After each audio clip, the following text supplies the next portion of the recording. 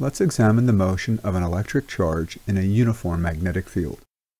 Because the magnetic force depends upon the cross product of the charge velocity and the magnetic field, the motion is usually three-dimensional.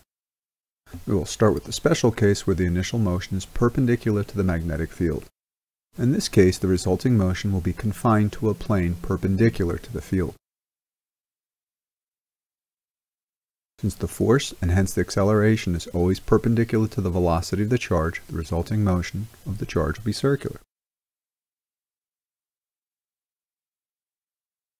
The force on a negative charge will be in the opposite direction. Positive and negative charges will traverse their circles in opposite directions.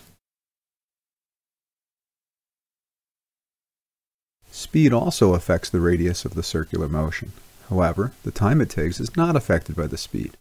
The frequency of the orbits only depends upon the charge, the magnetic field strength, and the charge's mass.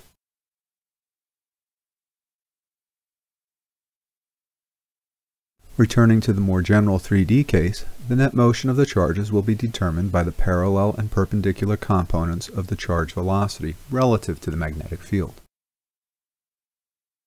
The component of velocity parallel to the magnetic field determines the part of the motion along the magnetic field lines.